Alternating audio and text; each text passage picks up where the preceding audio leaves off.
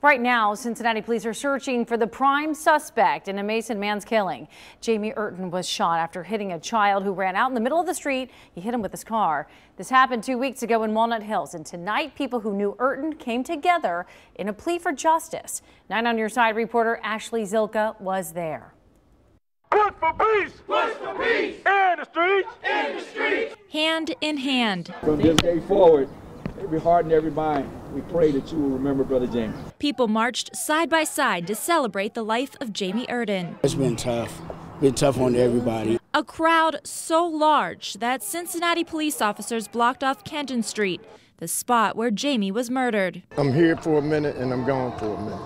I mean, it's affected me so bad. Dwight Crawford says he was Urton's best friend. He was one of the last people to see him. I said, I'll see you when you get back. I said, I'll see you when you get back. Urton was on a lunch break driving back to his job at the Cincinnati Association for the Blind and Visually Impaired. We still have a coworker that was with him when the incident occurred. And this is something that they did every day.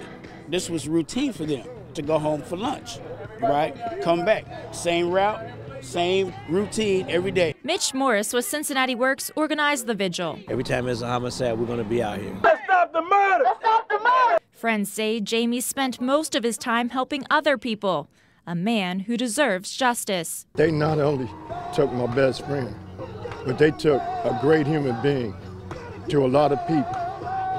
And they took away one of God's treasures, one of God's truly treasures.